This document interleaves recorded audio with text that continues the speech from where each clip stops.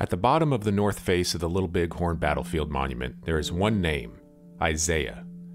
If you can prove you're related to him, the Army owes you $102.50. Isaiah is Isaiah Dorman, one of the 7th Cavalry's interpreters, and the only black man present at the Battle of the Little Bighorn. Isaiah Dorman is an enigma.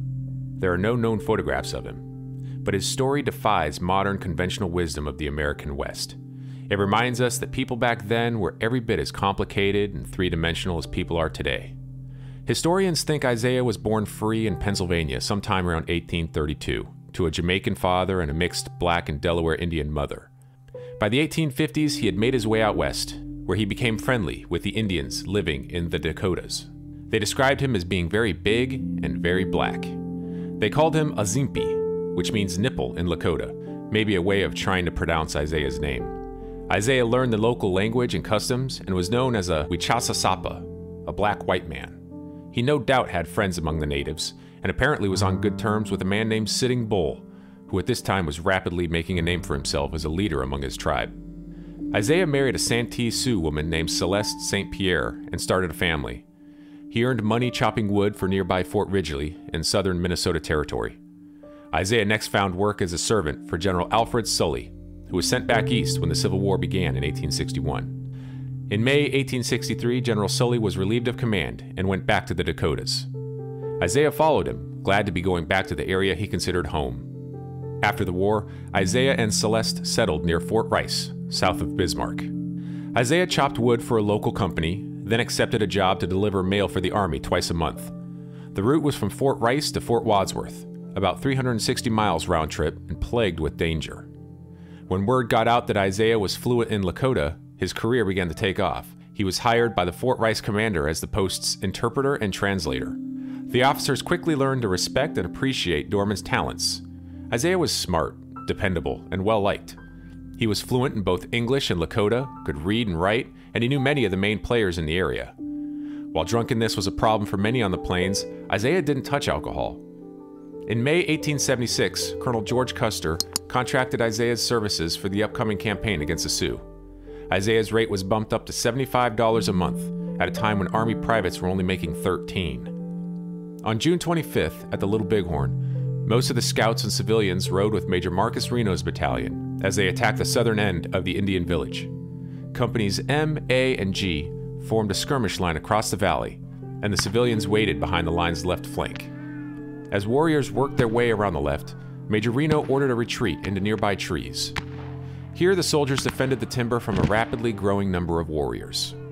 As Major Reno asked Bloody Knife, one of the Indian scouts, what the Indians would do next, Bloody Knife took a bullet to the back of his head, splattering brains all over the Major.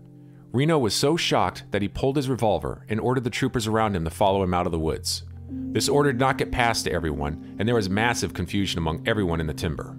Some of the scouts stayed in the woods, knowing that the Indian warriors would be hesitant to try and flush them out. Others went with the soldiers, among them Isaiah Dorman. George Herendeen and Lonesome Charlie Reynolds, 2 civilian scouts, debated whether to leave the timber. Herendeen would later say, "I saw Reynolds come out of the timber and said, 'Charlie, don't try to ride out. We can't get away from this timber.' Reynolds was trying to mount his horse. He finally mounted and got about 150 yards when he was shot, and Isaiah fell near him. Roman Rutten, a private with Company M, later told how he saw Isaiah making a stand, on one knee, firing his sporting rifle. Rutten said, "Isaiah and I were intimate acquaintances, and as I passed him, he looked up at me and cried out, 'Goodbye, Rutten.'" From behind his horse, Isaiah kept firing until he was shot in the chest. Herendeen watched what happened next from the tree line.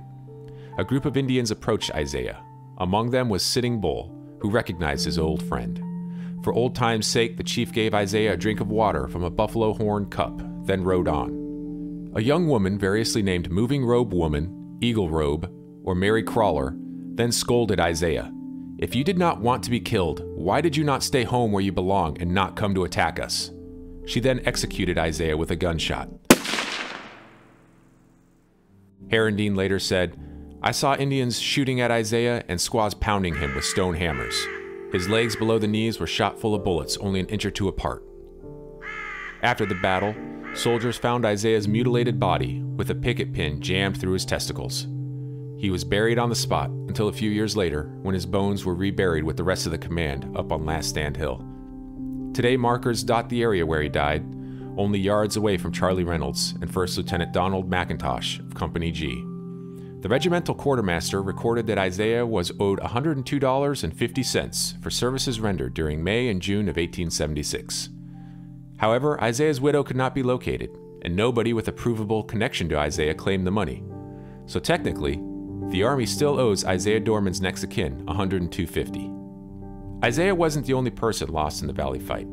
Check out this video to learn about an American unknown soldier found yards away from Isaiah's marker. If you got something out of this video, please like this video, click subscribe, and leave a comment to be part of the conversation. See you on the next one.